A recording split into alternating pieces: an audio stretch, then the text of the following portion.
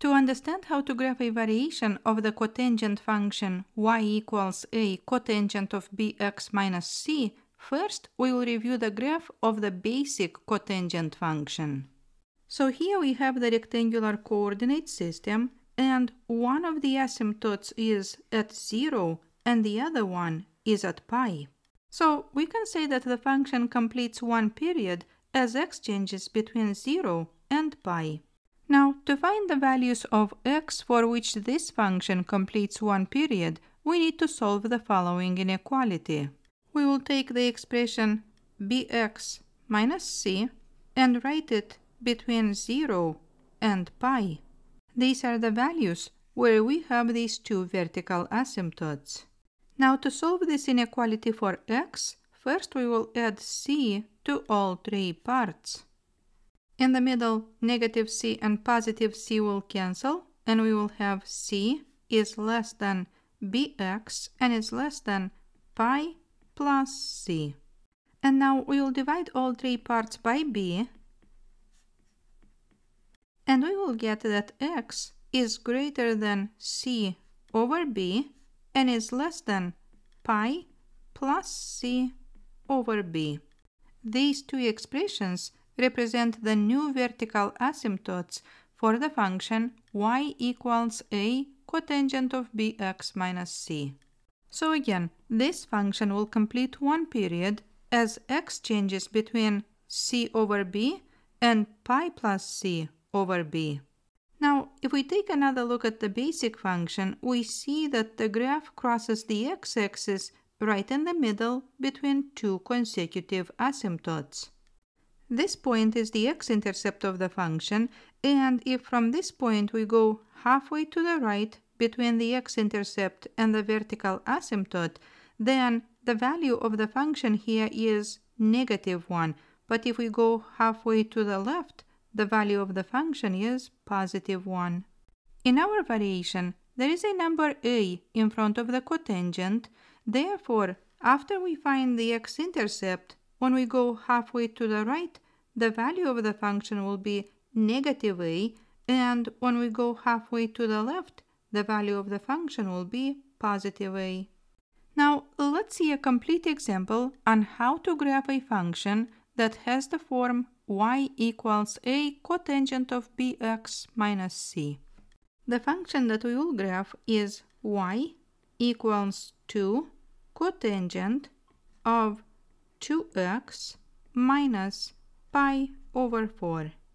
In the first step, we will find the new vertical asymptotes, and for this, we will write this expression between 0 and pi. So 2x minus pi over 4 is greater than 0 and is less than pi.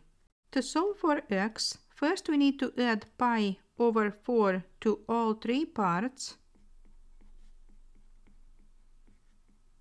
Then on the left, 0 plus pi over 4 is pi over 4. In the middle, negative pi over 4 and positive pi over 4 will cancel, and we will get 2x, and to the right, pi plus pi over 4 is 5 pi over 4. And now if we divide all three parts by 2, then to the left we will get pi over 8. In the middle, 2 and 2 will cancel and we will get x, and to the right we will have 5 pi over 8. So these are the new vertical asymptotes. Now to the right I will have the rectangular coordinate system, and now to the right of the origin we will have the first vertical asymptote at pi over 8, and let's make it dotted. Then to the right of pi over 8 we will have 2 pi over 8, 3 pi over 8, 4 pi over 8, and 5 pi over 8. At this point, we will have another vertical asymptote. So here between these two asymptotes, we will graph one period of this cotangent function. Next, we know that at the midpoint between two consecutive asymptotes, the graph will cross the x-axis. The x-coordinate of this point is 3 pi over 8. To find it algebraically, we would need to add pi over 8 and 5 pi over 8 and divide the result by 2. So again, to find this x-intercept, we will take pi over 8 and we will add 5 pi over 8 and we will divide the result by 2. Pi over 8 plus 5 pi over 8 makes 6 pi over 8. Then all this will be divided by 2. Here first we can reduce the fraction 6 pi over 8 by dividing the top and the bottom by 2, and this will give us 3 pi over 4. Then 3 pi over 4 divided by 2 equals 3 pi over 8. And this is the x-intercept of the function between these two asymptotes. Now, in front of this cotangent function we have number 2, and this means that if from the x-intercept we move halfway to the right, the value of the function will be the opposite of this number, which is negative 2. But if we move halfway to the left, the value of the function will be positive 2. So let's plot these 2 points. And now we will connect them to make the graph. If we move to the left, the function will approach positive infinity, and if we move to the right, the function will approach negative infinity. Now, if we need the x-coordinates of these points, then we can see that the x-coordinate of this point is 4 pi over 8, and the x-coordinate of this point is 2 pi over 8. And if it's not easy to see them, then we can find them algebraically by adding 3 pi over 8 and 5 pi over 8 and dividing the result by 2, and this will give us this x-coordinate. And to find this one, we would add pi over 8 and 3 pi over 8 and divide the result by 2.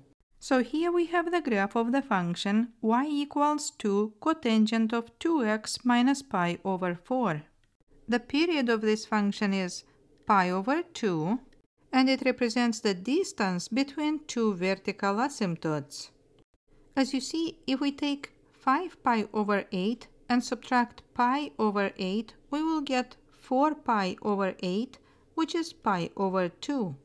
From here, we can repeat this graph to the left and to the right as many times as we need.